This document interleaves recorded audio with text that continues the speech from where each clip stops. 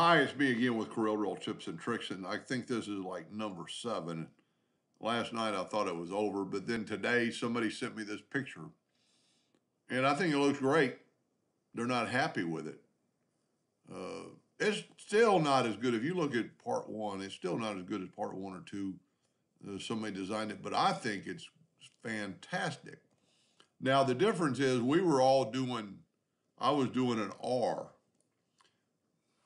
We're doing a D here. That's probably the easiest letter you could do because everything's equal. And even to make it more equal, here is a D from Arial Black. But if we look, everything's not equal. If we take the parallel dimension tool and we measure that, and we get 2.9 inches, if we measure that, it's only 2. So it's almost 3 inches and a little more than 2. One way you can solve that, if you're just doing not a particular text but a D, I've got 3 inches in every dimension because I took the center D and moved it over here and left click, right click, and then I'm going to go. That's why I decided to do the video on because of this right here. If you go to the outside one time, 3 inches, it's going to be 3 inches all the way around. Now, at a diagonal, it might not be, but it's 3 inches here, 3 inches here, 3 inches there, 3 inches there, because that's how the contour tool works. So with that being said, we can use this one a lot better. So let's go to Object and break the contour apart.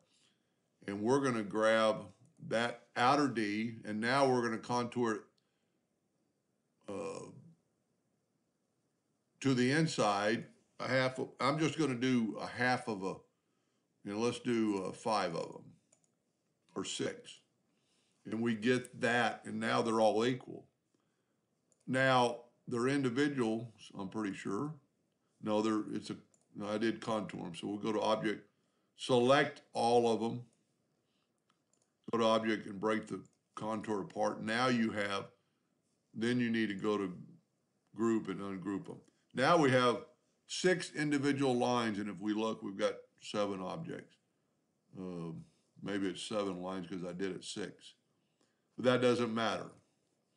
And here's what I kind of came up with. All the dots are on the inside of the D. And what I'm going to do, again, I'm not going to do that one or the outside one, but you could, and then make them whatever size you want. So we're going to move the outside one out of the way and the inside one out of the way. So we're just going to do the 4. I did 6 on this one. Now, this is a curve, so we can open up, go to Windows, Dockers, Properties, and if we pick that right there, we've got 31.9. So I'm going to go 32. I'm just going to round everything off. The inside one, we have 28, so I'm going to make it 28. The next one, we have 25, basically. We're going to round up a little bit. The next one, we have 20. I'm going to call it 22. No, 21, because it's less. And then the last one is 18.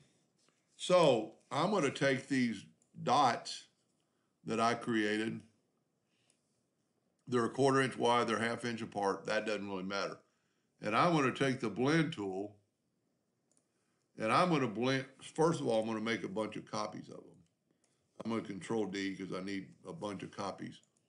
Take those, blend them the 32 times. Now, if you were going to do this, you'd want to have more. But I'm just saying, just to make it. And then I'm going to go put on that path, blend along full path, and voila. Grab this one, change it, and blend it 28 times. Go here, new path, put it on that second path, blend along full path. See, they're going to be equal, because, well, relatively equal. The next set, we're going to do 25. blend along full path, and I guarantee this is the last one I do. If you see one more, it'll be a macro that, bam, just does it. The next one is, we did 25, we need 21. New path. And this would be better if you did more dots than I'm doing. Blend along full path, apply, because it would really look good. So now we need to take the last one, and the last one is 18. And remember, we're just rounding off, because you could get it probably dead on. Now, that looks pretty cool. They're pretty even. I mean, well, they look even up here, and then down here they're not as even, but they're all spaced out pretty close to the same. I'm going to select it all, go up to object, break the 20 apart. I've got my nudge factor set on 8 inches, so I'm going to nudge that out of the way, nudge that out of the way, nudge that out of the way, that out of the way, that out of the way. Now, if you remember, we kept these, and we're going to nudge them back. Let's go ahead and nudge this one further and further and further. So now we have circles and a letter. Of course, like I said, D is the easiest, and they're all pretty far spread out equally.